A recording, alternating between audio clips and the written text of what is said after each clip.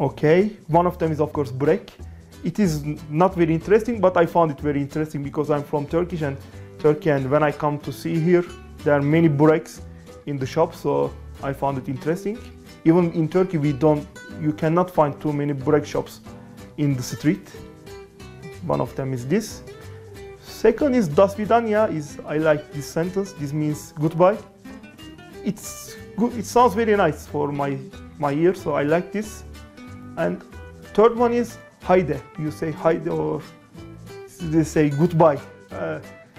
It is, I think, very simple because in Turkish we say "Haydi," so we say like this also. So it is very common. So I found this one also very interesting. Yes, I have favorite Slovenian words. I usually use lahko. Then I use najlepša hvala in lep pozdrav. Včasih železniške postaje. 3 words. I have 2 for sure. The first is Počibilišće.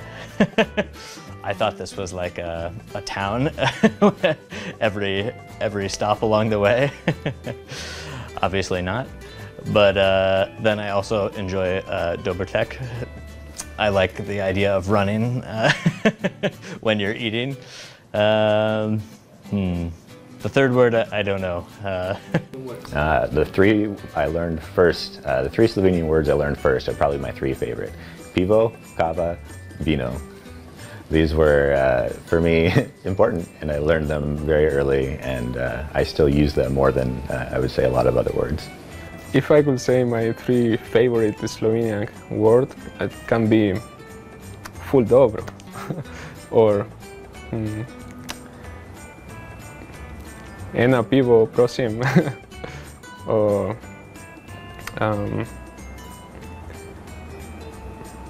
moje, how do you say? Prihajam iz Chile, and in this case, I had to, yeah, in Chile we have this, in Spanish, this soft sh.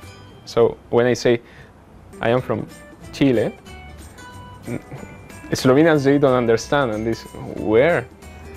Because they are not used to, I don't know, so I have to say Chile or something strong, and then they will understand it.